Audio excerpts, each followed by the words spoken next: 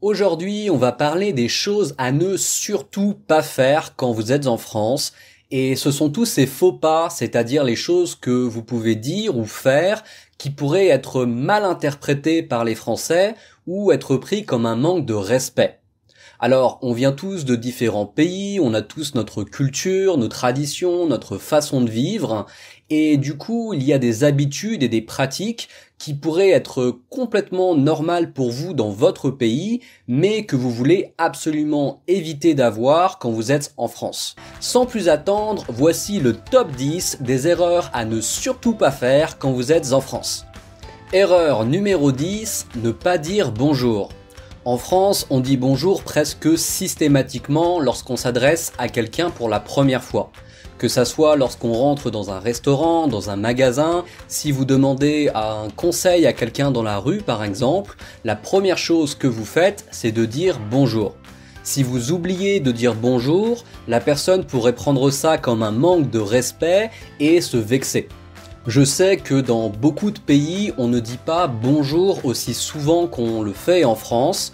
Aux États-Unis, par exemple, on pourrait très bien dire « excuse me » et c'est déjà suffisamment poli. Et parfois, les Français pensent que les étrangers sont mal polis, alors que c'est tout simplement une différence culturelle. De la même façon, en France, quand on est invité chez quelqu'un, on dit généralement bonjour et au revoir à chaque personne une par une. Alors ça peut prendre beaucoup de temps et être très répétitif, en particulier si vous devez dire bonjour à 20 personnes et dire au revoir à 20 personnes, mais c'est la façon dont les Français montrent qu'ils vous apprécient, qu'ils se soucient de vous en venant vous dire bonjour personnellement. Erreur numéro 9, être trop amical. Pourquoi être trop amical serait un problème? Au contraire, on voudrait justement être plutôt sympa avec les gens qu'on rencontre. Mais les Français aiment garder une certaine distance avec les gens qu'ils ne connaissent pas. Et ce n'est pas pour être rude, ce n'est pas pour être méchant, mais c'est justement par respect parce qu'ils ne veulent pas être indiscrets ou vous déranger. Dans certains pays, on est au contraire très chaleureux, très vite, même avec des inconnus. Je me souviens quand j'étais en Nouvelle-Zélande que tout le monde vous demande comment vous allez très facilement. Et que ça soit à l'aéroport, à la station-service, au supermarché, tout le monde vous dit « Hi, how are you ?» avec un grand sourire. Et les gens étaient d'un naturel très ouvert et c'était même possible de démarrer une conversation, par exemple dans le bus, avec un parfait inconnu.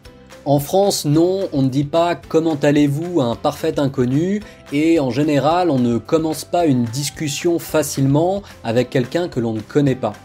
Maintenant, si les Français peuvent vous paraître un petit peu distants au début, sachez que c'est juste une façon de respecter votre vie privée et de ne pas être trop intrusif. Maintenant, une fois que vous avez brisé cette coquille et que vous faites partie du cercle d'amis d'un Français, vous allez vous rendre compte que les Français peuvent être aussi tout à fait chaleureux et amicaux. Erreur numéro 8, faire un câlin pour dire bonjour. Dans beaucoup de pays, on se fait un câlin ou une accolade pour se dire bonjour, mais pour les Français, se faire un câlin, c'est quelque chose d'assez intime. C'est souvent une preuve d'amour ou de forte amitié, et c'est souvent réservé aux proches ou à la famille. Si vous faites un câlin à un Français pour lui dire bonjour, vous allez sûrement l'embarrasser. En France, c'est beaucoup plus courant de se faire la bise. La bise, c'est cheek kiss en anglais. En général, entre un homme et une femme ou entre deux femmes. Pour deux hommes, souvent ils préfèrent se serrer la main. Et encore, dans certaines régions de France, c'est tout à fait possible de se faire la bise, même entre hommes. Faire la bise, ok, serrer la main, ok, mais en tout cas, évitez de faire un câlin à moins que vous soyez très proche avec la personne. Erreur numéro 7, confondre tu et vous. C'est pas toujours évident de savoir quand vous voyez ou tutoyez une personne.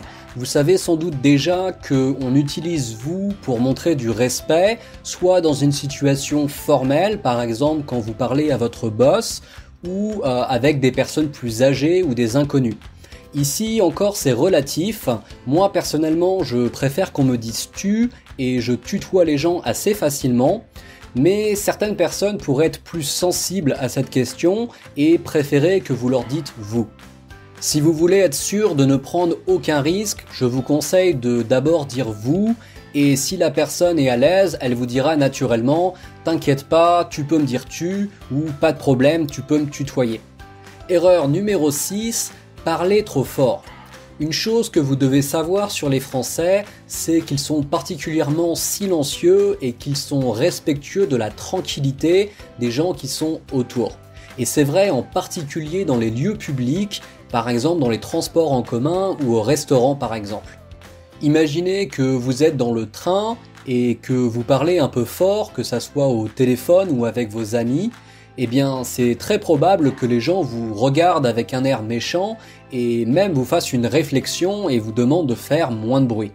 Même chose si vous avez des enfants et que vos enfants sont assez agités, assez bruyants, ça pourrait vraiment déranger les personnes autour de vous.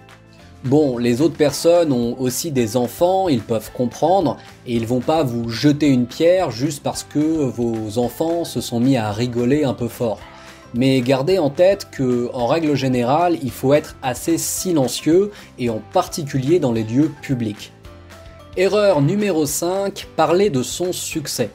Alors pourquoi est-ce qu'on veut éviter de parler de son succès en France ? Pour beaucoup de gens, dans beaucoup de pays, c'est quelque chose d'assez commun de vouloir montrer sa réussite sociale. Et ce n'est pas un problème de parler de son salaire, de sa maison, de ses 3 voitures, mais en France, c'est quelque chose que vous voulez vraiment éviter.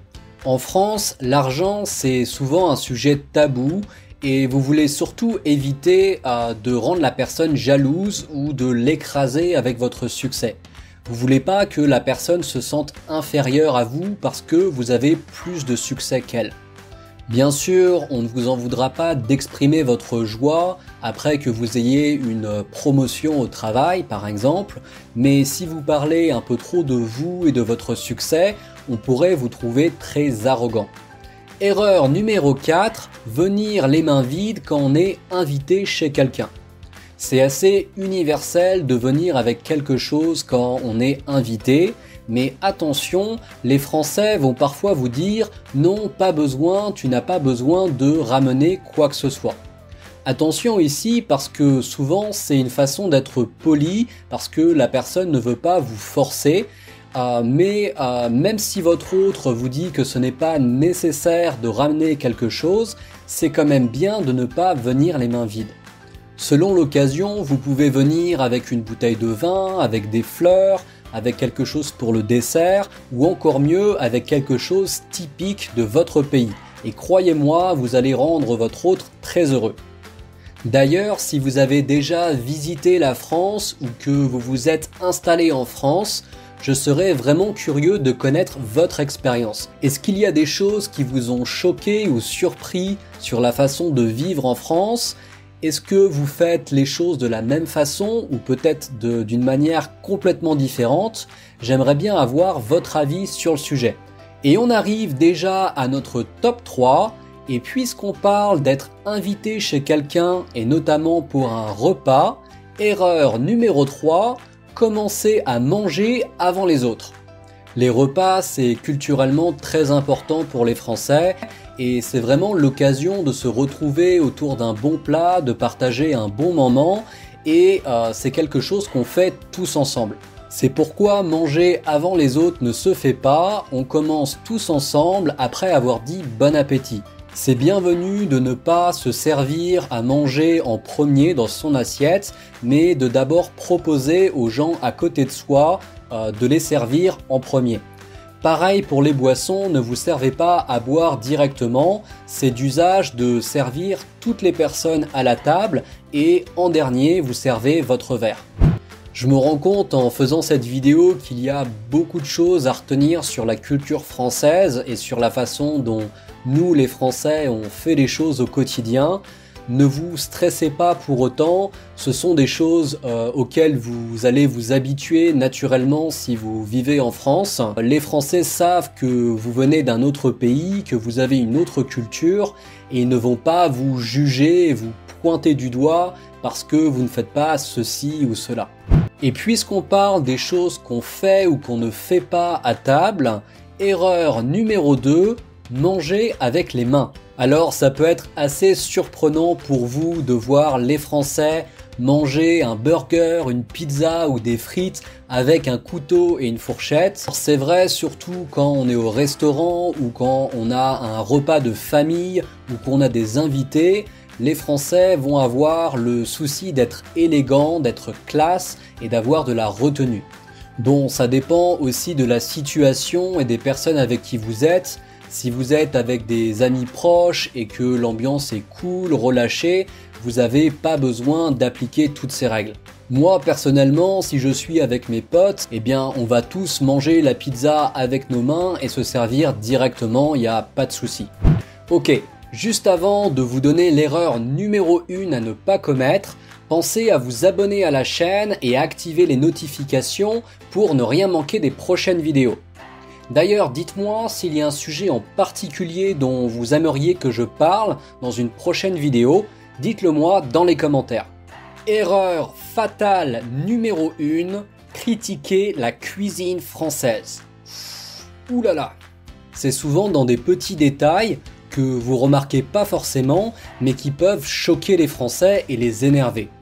Par exemple, on ne met pas d'eau dans son vin, on ne met pas de glaçons dans son vin. Le vin, on le respecte, on le boit dans un verre à vin et on ne met rien d'autre dedans. Le fromage, on respecte le fromage. Il y a une façon de couper le fromage. Et on a un couteau spécifique pour chaque fromage. On ne coupe pas différents fromages avec le même couteau.